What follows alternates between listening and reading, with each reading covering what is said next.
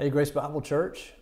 We are now in Acts 26 for our daily Bible study. We've made it to May 1st, 2020. In Acts 26, it's not the climax of the book, but I think it's some of the highest drama in the book because it's Paul's audience before Festus and Agrippa II and his sister Bernice. I misspoke yesterday and said it was his wife, I think.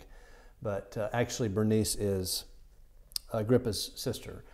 And remember, Agrippa is the great-grandson of Herod the Great, the Herod who tries to kill the baby Jesus at the beginning of the Gospel of Matthew. Agrippa's family has been, they've all been client kings of the Romans for 4 generations. They've been Jewish for 5 generations. And Festus basically said, Agrippa, help me figure out what to do with this guy named Paul. I'm a Roman, I'm not Jewish. You've been around the Jews your entire life. Agrippa would have been, 8 years old or so, 5 years old, 8 years old, something like that when Jesus was crucified. So he would have been very knowledgeable. Festus says, help me figure out what to do with this guy named Paul. Well, Paul begins his case in chapter 26. And first of all, he affirms Agrippa's Jewishness. He says, you're so well acquainted with all the Jewish customs and controversies. Paul's pleased to be able to talk to him. And then Paul in verses 4 through 8 affirms his Jewishness. And again, he says, I have been a member of the strictest sect of our religion. I've been a Pharisee. I am on trial today because of what God has promised our fathers, the promise of the 12 tribes of Israel. So he affirms how he is not rebelling against his religious upbringing. He thinks he is accurately teaching what his religion says. And then we read beginning in verse 9 through verse 18, the third time we read in the book of Acts about Paul's conversion. So we read about it first in Acts 9, we read about it again in Acts 22, when Paul is first in Jerusalem 2 years earlier. This is the third account we have of Paul's conversion, and Paul adds something to it, something that has not been mentioned before. In verse 14, the voice of Jesus says to Paul, not just Saul, Saul, why do you persecute me, but also says, it is hard for you to kick against the goads. And goads were a shepherd's tool. They were basically sharp sticks that they used to poke in the hamstrings of sheep or cattle to get them to go where they wanted to go. It was impossible to rebel against goads. Because the animals couldn't kick back far enough to reach the person holding the stick. Very painful. You were at the mercy of your shepherd when the shepherd had the goads, and that's what God is saying here to Paul. Basically, you're mine. I have you now. There's no point in continuing to persecute me. You belong to me. So Paul tells Agrippa and Festus and Bernice all this. Then he makes it clear that his job is to teach this message to the Gentiles. And that is, Paul says, why the Jews are so angry at him. Not because he's leading a rebellion against Rome, not because he's trying to desecrate the temple, and really not even because he's trying to alter the Jewish faith. Everything he's saying, that's been his point all throughout the book of Acts since his conversion in chapter 9. Everything Paul says is completely compatible and is indeed compatible with and a fulfillment of the Hebrew Scriptures. The Jews, therefore, are accusing him before Festus because of their ethnic pride, because of racism, because they don't like the fact that Paul has taken the message of Jesus and the message of the Hebrew Scriptures to the Gentiles. But then Paul mentions, the great summation of his argument, verses 22 to 23. He mentions the resurrection. He says, I have had God's help to this very day, and so I stand here and testify to small and great alike. I am saying nothing beyond what the prophets and Moses said would happen, that the Christ would suffer, and as the first to rise from the dead, would proclaim light to his own people and the Gentiles. And at this point, even though Paul's been speaking basically to Agrippa, Festus is the one who interrupts. And he says, Paul, you are out of your mind. Your great learning has driven you insane. Now, a couple of things to note there. Festus notes that Paul is an educated man, and he was. He was a highly educated man. He was brilliant.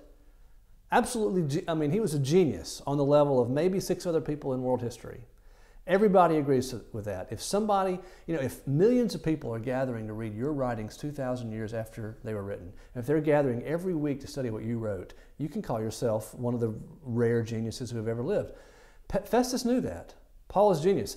But, just like, but Festus is saying, Paul, maybe you studied a little too hard. Maybe you went too deep in your brain and you knocked some screws loose, because this talk about Jesus coming back from the dead is absolutely insane. It's crazy talk. And Paul replies in verse 25, I am not insane, most excellent Festus. What I'm saying is true and reasonable. And so Paul comes back at Festus and he says, Governor Festus, with all due respect, there is a big difference between you and me. I'm looking at the facts. I'm looking at the history. I'm trying to understand what happened with the empty tomb and what happened with all the sightings of Jesus after his tomb was empty. I'm trying to explain why the guards at the tomb said what they did. I'm trying to explain all the miracles that have happened. I'm trying to explain why all these people all over the world are saying this is true. I'm dealing with these facts. I'm dealing with history. You, Festus, you're doing philosophy. You have a philosophical objection to the resurrection. You say there is no way a dead man can come back to life. And that's fine if you want to do that. That's fine. But just admit what you're doing. Okay? I'm dealing with facts and you're dealing with philosophy. You're not engaging with what all the evidence has said for the last 30 some odd years. So Paul says, I'm not insane. I'm trying to deal with what actually happened to Jesus.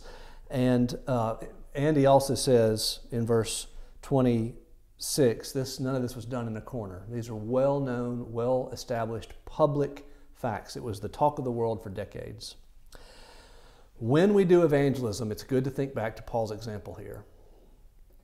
We got to make it clear when we're doing evangelism, when we're telling people about Jesus, that we are dealing with history. We are dealing with facts. We are dealing with the historical fact that this man named Jesus rose from the dead. And we need to challenge people, lovingly, but challenge them. What are you going to do about these facts? How can you explain these facts? And I don't think anybody really can explain these facts in a satisfactory way, apart from the fact that Jesus really did rise from the dead. Paul basically has Agrippa saying the same thing many people have said to me. I don't think people can rise from the dead. That's why I'm not a Christian. And we need to respond with Paul's argument, okay? That's great. You can believe that if you want to, but you're believing in the teeth of the evidence, okay? I want you to deal with evidence. I'm trying to get you to deal with facts.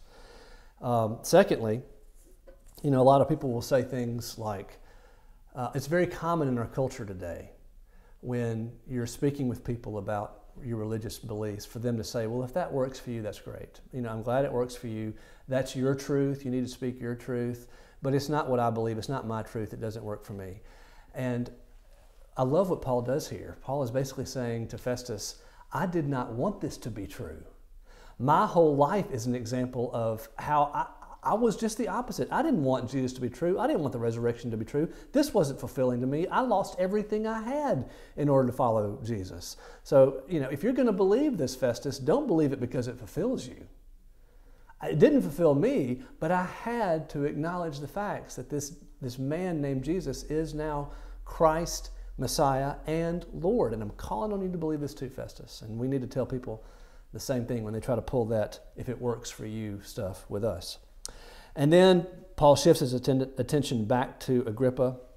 He says in verse 26 through 29, the king is familiar with these things, and I can speak freely to him. I am convinced that none of this has escaped his notice because it was not done in a corner. Again, these were public facts. They didn't have newspapers back then, but if they had newspapers back then, it would have been on the front page every single day. King Agrippa, do you believe the prophets? I know you do. And there again, Paul is tying it all back to the Hebrew Scriptures, saying, I'm a faithful Jew. Agrippa, you as a Jew, do you believe this? And then Agrippa said to Paul, do you think that in such a short time you can persuade me to be a Christian?